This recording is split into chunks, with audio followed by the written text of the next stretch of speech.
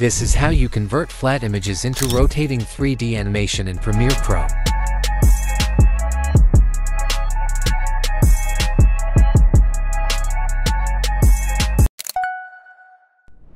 To start, I have one background clip and two textures of the Earth and Moon.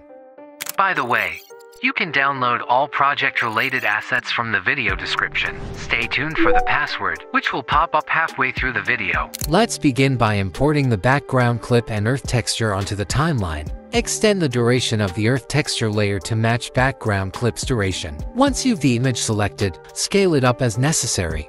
Use the ellipse tool to create a circle, holding down the Shift key to keep it perfectly round. Position the circle so there's extra space above and below it. Then, select your Earth texture layer, head to the Effects panel, and search for the Track Matte Key effect. Double-click to add it to your Earth texture layer. In the Effect Controls panel, set the Matte option to Video 3, assuming your shape layer is on Track 3. Next, add the Offset effect, followed by the Spherize and Lighting effects from the Effects panel. To clean up this mesh, move the Track Matte Key effect to the bottom of the effect stack.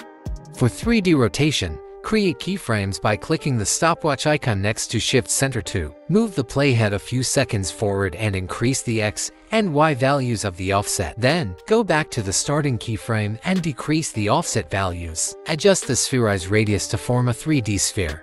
Modify the lighting effects by raising the light and setting Light 1 intensity to 50. In order to add depth, set the bump layer to Video 2, and for extra enhancement enable the White is High option and tweak the bump height to tone down the effect.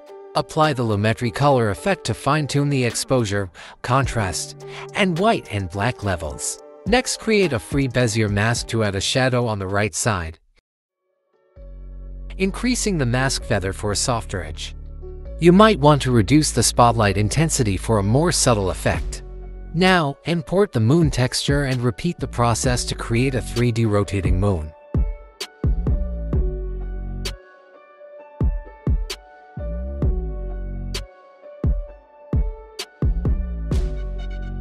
Nest the circle and moon texture layers, naming the new layer Moon, and the Effect Controls panel.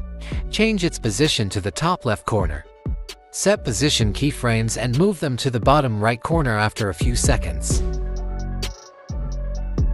Notice, password is click V2. Finally, nest both the Moon and Earth layers to add a zoom out effect. Set keyframes for scale and position, move a few seconds ahead, and adjust the values. Ensure the final keyframe is at the beginning by rearranging them. Use ease in for the final keyframes and ease out for the starting ones to create a smooth transition. And this is what you'll end up with.